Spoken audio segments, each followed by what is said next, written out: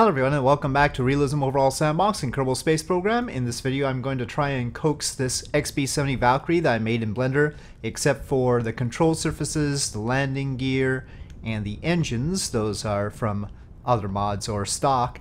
And trying to coax it past Mach 3 hopefully, though I would be satisfied if we get close at least.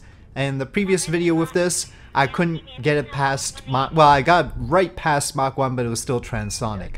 So I've made some changes that I'll discuss along the way. As you can see, it's bouncing quite a lot on the landing gear, ready to go. So let's get started and then we'll talk more about it. So I'm gonna use this atmospheric autopilot fly-by-wire thing. It's just a fly-by-wire part so that it doesn't wiggle too much. And start the engines. You'll note it's not a full fuel load, and I'll talk more about that. But here we go.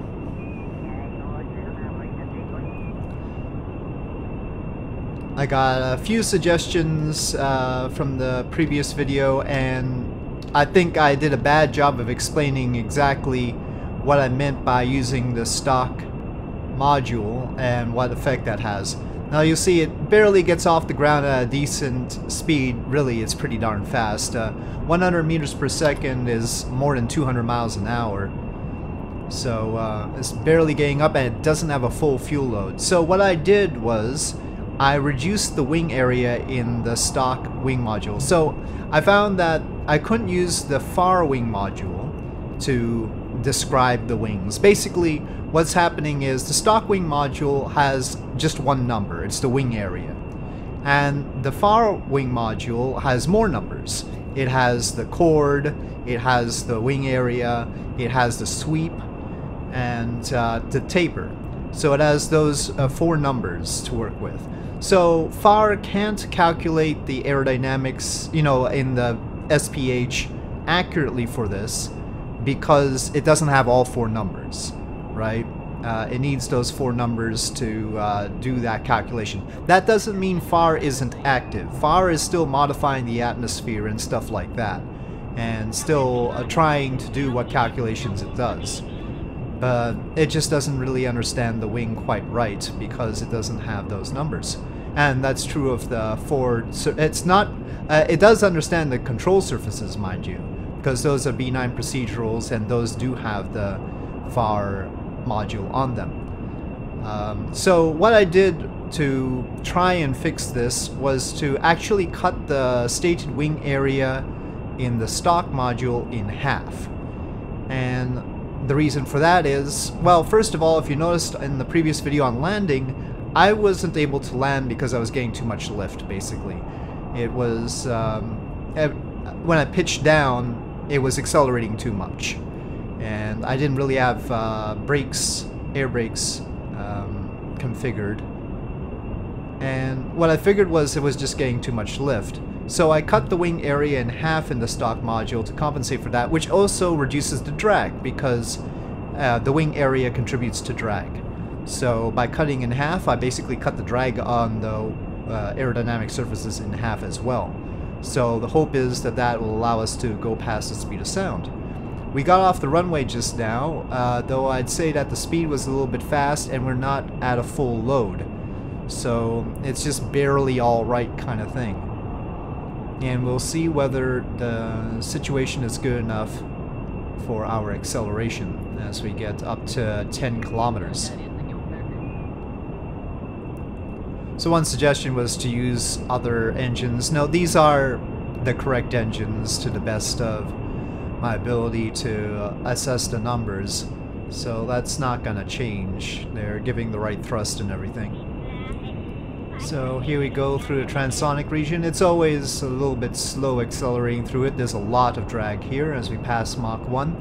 What we need to do is get past 400 meters per second, then we're in safer territory. And that's true of planes in general. If you fly any flight simulator, there's the sticky part, and then once you get past 400 meters per second, it accelerates much faster because there's less drag. I might have to review the fuel consumption on these engines, though. I know that we're carrying the indicated kerosene load here is exactly the max amount that this plane can carry. That doesn't mean it always carries that much, mind you. With any sort of other load, it would carry less. So, and I don't know whether it's meant to go Mach 3 with a full load, or whether that's just its maximum speed with a light load. I don't know what the optimal acceleration height for this is. We'll see. We'll try here. Okay, we are past the transonic region. Let's see if we can go up again now. Okay, past Mach 1.5 now, still climbing. And I've prioritized the climb rather than the acceleration for the time being. Actually, I think MechJeb, there are a lot of ways to see drag, but I forget if somebody mentioned MechJeb might have some info. Let's see, atmospheric drag. I don't really want orbit info. Another problem with trying to land it was that the engines do have minimum thrust unless you shut them down. So without air brakes, I couldn't decelerate below a certain point. Pure drag. Okay. I don't know what that's supposed to give me. Well, whatever. They sound aerodynamic. Pure drag and pure lift. It's important to go faster while still either being level or going up, otherwise we'll hit more drag in the thicker atmosphere. We're not that high up right now. We're like 44,000 feet. We really should be at 50 something. I don't know if the wingtip thing does anything useful. Well, I guess we might be able to see from down there. I don't really trust these numbers. Well, I'll have it up just in case. So, wingtips.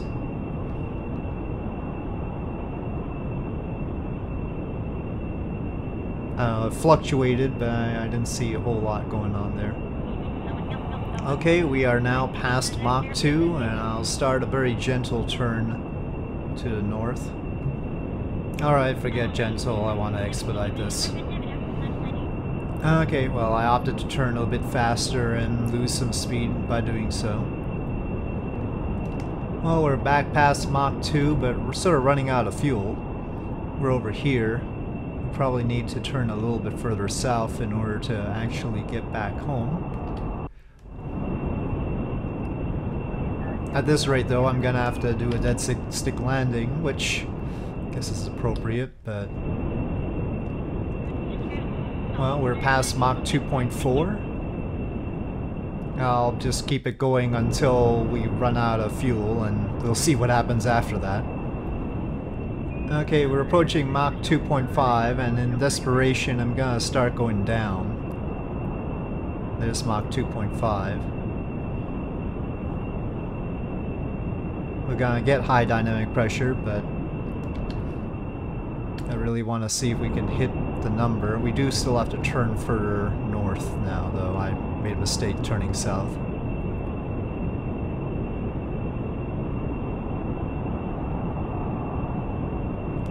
Not really legit if you have to go down in order to hit the Mach number, but still.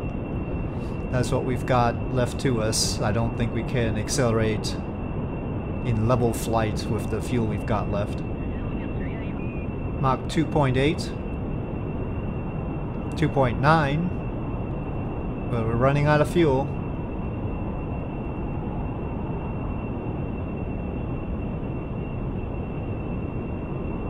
And we're not gonna make it.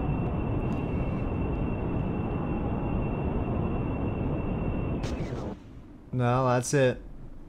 2.9 was the best we could do.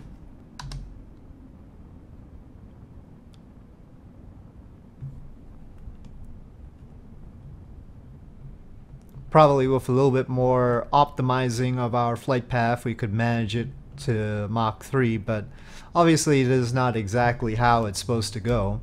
But then if I can only barely get off the runway with this fuel load, given the wing area, then I mean, I guess the only thing to do would be to like figure out how to reduce the amount of drag on the wings. Admittedly, they're very thin wings. They're not like shuttle wings or anything like that, so that's an option. just say, hey, the wings should have less drag by fiat. But well, let's see. I told the elevons to be like brakes. Let's see. No, they don't seem to be doing that. What if I toggle them? Nope.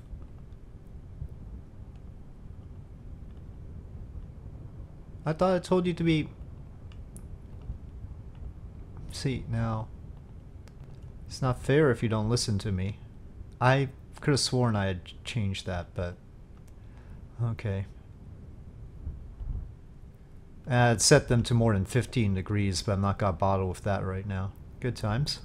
They're not really slowing us down very much, but since we're going down, it's okay.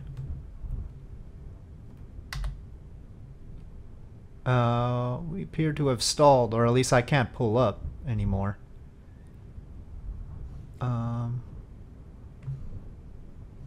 mean, we're going down, and we're right at prograde. Now it says nominal, minor stalling. Uh-oh. This is a problem. Somehow my finagling has led us to be nose heavy or something? No. But I can't pull up. I'm trying as much as I can.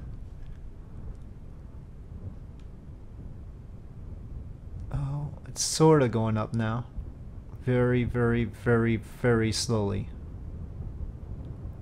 Is it gonna be in time?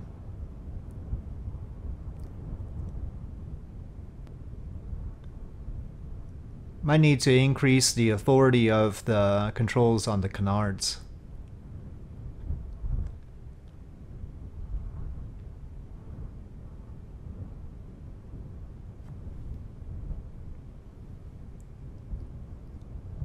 Technically, the outer wing surfaces that tilt also have control surfaces, but you can't do that with an animation.